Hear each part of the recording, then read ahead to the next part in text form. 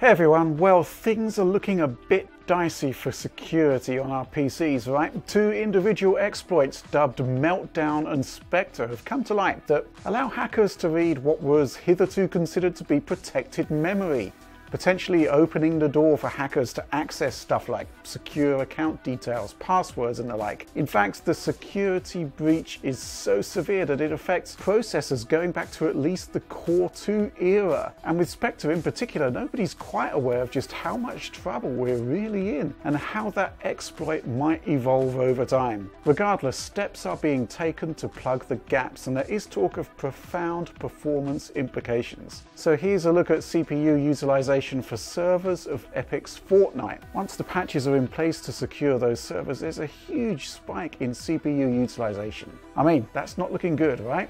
Well, in this video, I'm going to be taking a look at the implications for the home PC gamer. Now, obviously, it's early days here, and the amount of data we have is limited. And some might say that the patches we have in place are first gen at best, meaning that more serious implications might manifest further on down the line.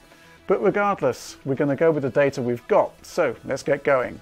First of all, I'm not going to concentrate too much on AMD CPUs for now. The firm itself believes that it's relatively insulated from the issues on Meltdown at least, and the focus has been on Intel instead. I'm going to be concentrating on CPU benches from the Core i5-8400, a chip many regard as the best mid-range gaming processor money can buy right now. Now, I'm pairing it with an Asus Maximus 10 Hero motherboard and 2666 MHz DDR4. Now, I've chosen the Asus board because the firm is one of the first out of the gate with microcode updates that help to protect against Spectre. Oh, and as always, we're using an overclocked Titan X Pascal, running our titles at ultra settings or near equivalents here. 1080p resolution, the idea being to push CPU workloads to the forefront ahead of the GPU wherever possible. So let's kick off with the worst result that I found out of all of the testing. This is our Witcher 3 benchmark. Now, this game thrives on CPU power, threads, cores, and crucially memory bandwidth. Here's the i5-8400 running from our legacy benchmarks, and it's pretty awesome. Average frame rate, 140 frames per second across the entire clip.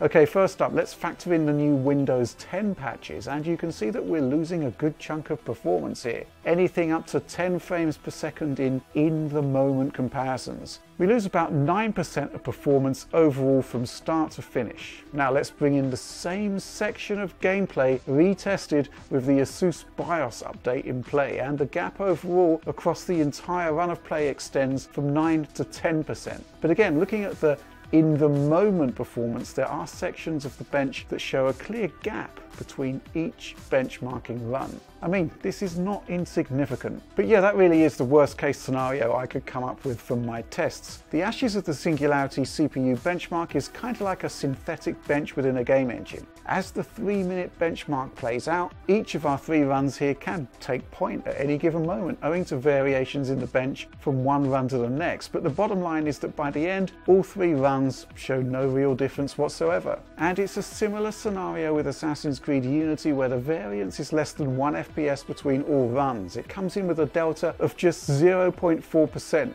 Insignificant, basically. Now, I love the Cry Primal benchmark because it has a kind of brutal focus on memory bandwidth and single core performance. Now, there is a small degradation in performance across each of the 3 runs, but it all slots into margin of error, to be honest, and the difference between unpatched and fully patched with microcode updates amounts to a difference of just 1.6% between the best and the worst. Margin of error, really. It's worse here in our Rise of the Tomb Raider test, though the gap between the unpatched run and both of the patched tests comes in at around 4.2% overall. Now, of course, this is just a range of initial numbers based on our stock tests, and I still think that we're still some way off coming up with the definitive methodology for testing CPU gaming performance, but there does seem to be a pattern forming here. It seems that games like The Witcher 3, which stream heavily and rely on I/O a lot when the engine is pushed to the edge, well, they're going to see a performance impact. But let's not forget that we are using an overclocked Titan here to remove the GPU as the bottleneck.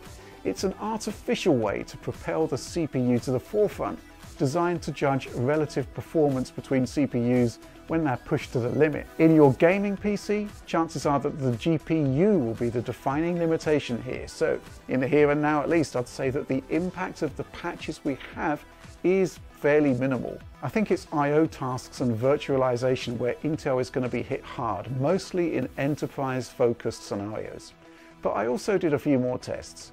If AMD is more secure, how does the i5-8400 compare in gaming to the Ryzen 5 1600? Quite possibly my favourite Ryzen of all. Yes, The Witcher 3 is hit hard on Intel with the patches based on the results seen so far, but even stacked up against an overclocked Ryzen 5 1600 running at 3.8 GHz with 3200 MHz DDR4, the i5-8400 is still far ahead. The gap closes in Rise of the Tomb Raider, but yeah, really and truly, the 8400 is still a fairly decent chunk faster. And of course, most of Intel's super-fast single-core power is still in full effect, so Cry Primal still sees AMD lagging. The security implications are still a bit daunting, but for gaming, Intel still seems to have a significant edge.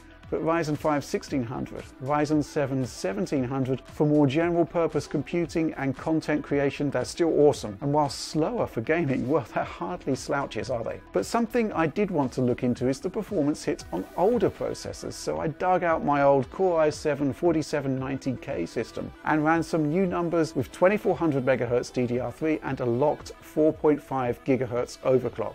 Now I can update Windows 10 here with the new patches, but it's unknown whether board manufacturers will be issuing patches at the BIOS level, so there are still security implications here, but at least the Windows patches are in place. Assassin's Creed Unity, again, no impact to performance whatsoever. Crysis 3, yeah, again, not much going on here, a 2% drop across the whole 2-minute bench. The Witcher 3, yeah, funny this, bearing in mind the results we had on the i5-8400, there's only a 3% drop here. So obviously it's early days overall. We are logging some performance drops with the patches in place, but I don't think we're seeing anything to make us worry about our PCs suddenly exhibiting noticeably worse frame rates. And in turn, the kind of gaming power balance between Intel and AMD doesn't really shift here.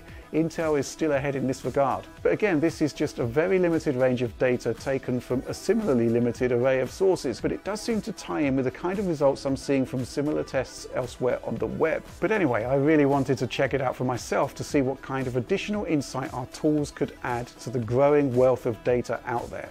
So that's where I'm going to leave things for now. Please do like and subscribe if this video was useful to you, and remember to follow us on Twitter for all of the latest DF updates. But that's all from me for now.